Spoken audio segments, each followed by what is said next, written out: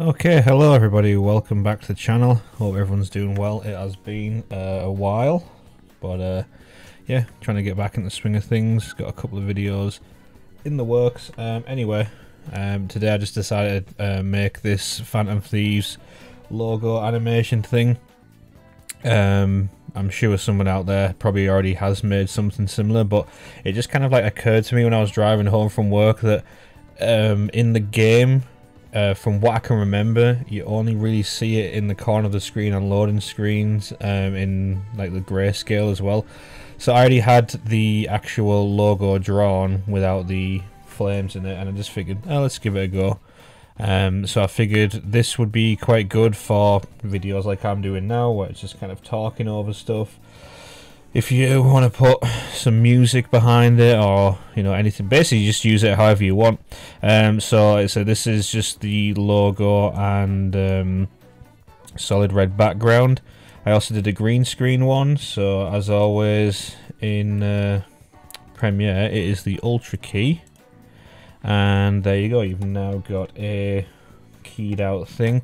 So I was thinking, again, you can use this for, say, like a Twitch notification. You could put this in the corner of the screen for some reason. I don't know, you can do whatever you want with it, but if I just pull up an image, that's pretty fitting.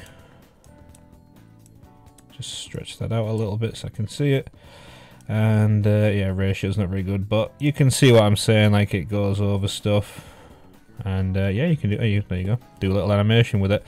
I don't know, you can do anything with it. The world is your oyster. And then because I had the assets there, everything was made up, I've done a looping background with the red background. I was going to do it with the white one, but it was kind of not clash, but it was like very loud, so I just figured we'll do that. So again, use this however you want. And yeah, that's kind of it. So links will be in the description. This one is 5 minutes. These two I've just put as a minute each because I don't really know why, actually. I just didn't really want really long files, but they're not massively they're not massive in size, to be fair. But yeah, if you wanted to loop this out indefinitely, just copy it over and over again. If anyone wants the After Effects files, let me know and I'll shoot them over to you if you want to edit stuff. But yeah, that's about it. So I'm going to stop rambling, and I will see you on the next one, which hopefully will be sometime this weekend, actually. So yeah, oh my lord, getting back-to-back videos perhaps.